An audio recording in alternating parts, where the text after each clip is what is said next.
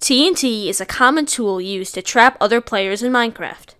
However, this is oftentimes inefficient because of the huge delay between ignition and explosion that TNT has.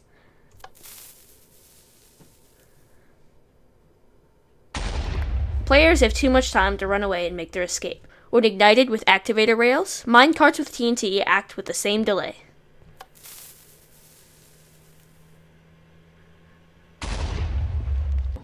However, when a minecart with TNT collides with certain entities at high speeds, it explodes instantly.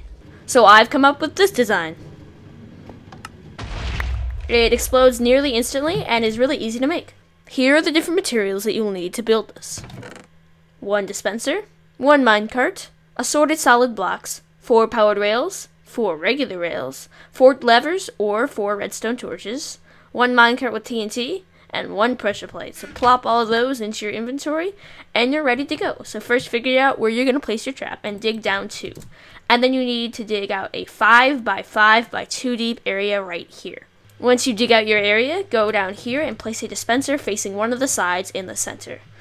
Put a minecart inside of that and place a solid block on top. Then surround it with 4 powered rails and 4 regular rails in the corners. Place a lever or redstone torch on the side of every powered rail and activate them. Finally, put a minecart with TNT on the track and very carefully push it and get it out of the way. There we go.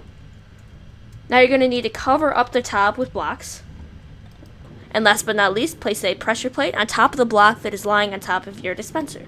After building this, I recommend that you grab a friend or enemy to try it out on.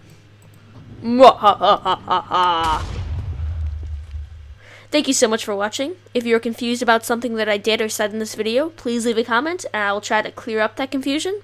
See you guys later.